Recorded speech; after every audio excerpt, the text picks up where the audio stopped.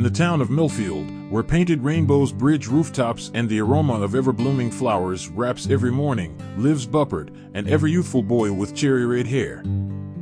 Eyes as blue as the midday sky, and laughter brighter than the sun. He is loved by everyone, for happiness clings to him like a halo, and in this world, happiness means eternal youth. On one uncharacteristically quiet afternoon, Buppert, sitting under the shade of an emerald green willow tree, watches a couple, their faces etched with lines of age yet sparkling with joy. Intrigued and somewhat baffled, he wonders, why do they age, even when they're happy? Driven by curiosity, Buppert, the eternal child, decides to embark on a journey, a quest to understand the secret of growing up.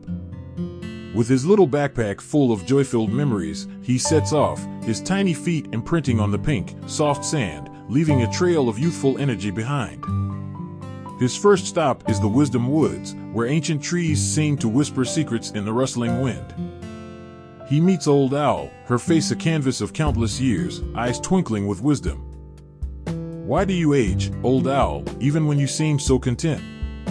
Buppert inquires, his face reflecting his earnest curiosity.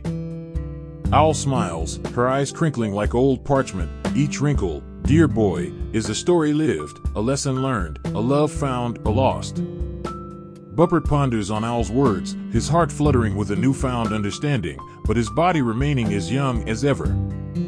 He then journeys towards Serenity Sea, where dolphins leap against a sunset palette.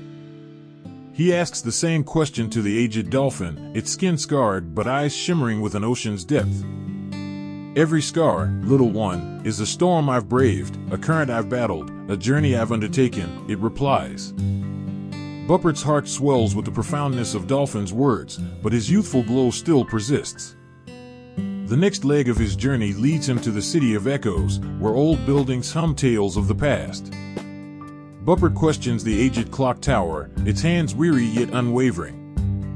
"Every chime, young one, is a moment I've witnessed, a change I've embraced, a time I've marked." The boy, enlightened by the wisdom he's encountered, sits at the foot of the clock tower.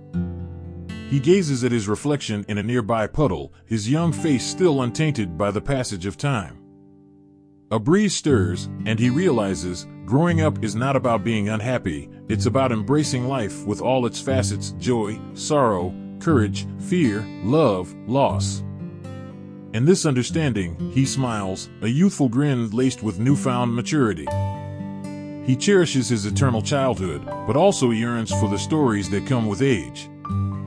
Buppert returns to Millfield, not a year older but wiser, knowing he will age in wisdom and experiences, even while wrapped in his unique joy.